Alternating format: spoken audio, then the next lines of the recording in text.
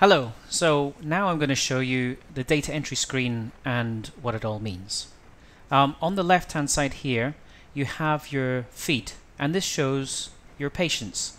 For registrars this would be patients who are under your bosses, and who your bosses are is actually set by the administrator in the background.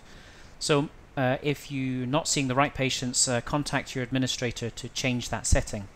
For consultants, this would show the patients that you have been actively treating. So there are a few categories. There's active patients, which are patients who are currently in the hospital. There are discharged patients, who are patients who have left the hospital, but the DIVA record is not yet complete. You have completed patients, where the DIVA record is now being completed and is ready for sign-off. And then you've got signed off patients where those records have now been signed off and validated by the consultant. Other cases is also a very useful place to look because this is where cases that are not directly attributed to you may sit.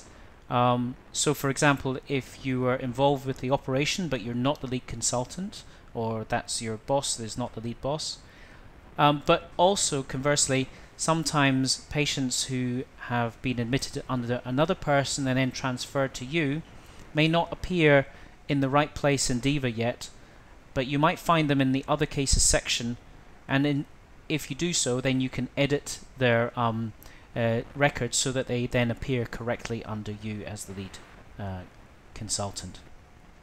So all these tabs are really important to navigate and keep an eye on the other cases. In the next video I will show you how to enter data when patients just had an operation.